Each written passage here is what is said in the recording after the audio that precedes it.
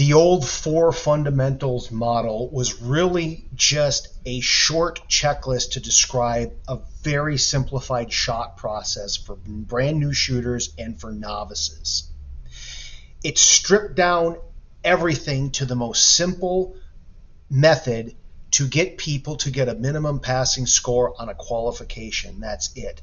The problem is they threw breathing in there as some kind of fundamental, as if it had any real significant effect on shooter performance, especially stringing shots vertically. What that chart is showing you is the fact that as you breathe in and out, it's going to induce movement, which is going to translate into something that looks about like this.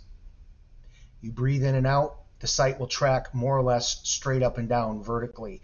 Yes, if you trigger shots while this is occurring, you are going to get your shots dispersed vertically. But notice what this does. This is aiming error. It might be due to the fact that you're breathing in and out, but this is aiming error. That means if you're triggering shots while this is occurring, whatever the reason might be, say due to breathing, you are inducing aiming error. And this is critically important to understand. That means if you're confident you saw something that looks like this, your sight's centered on your intended point of aim with no apparent movement as you triggered the shot, if there is any shot error, it cannot possibly be due to breathing. It's impossible. If breath control was the cause, then you would have seen that movement in your sights.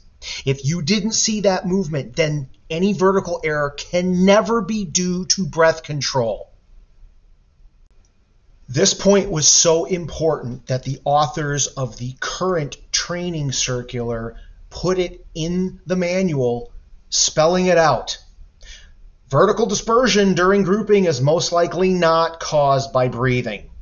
Bullets strung vertically do not necessarily mean a breathing issue.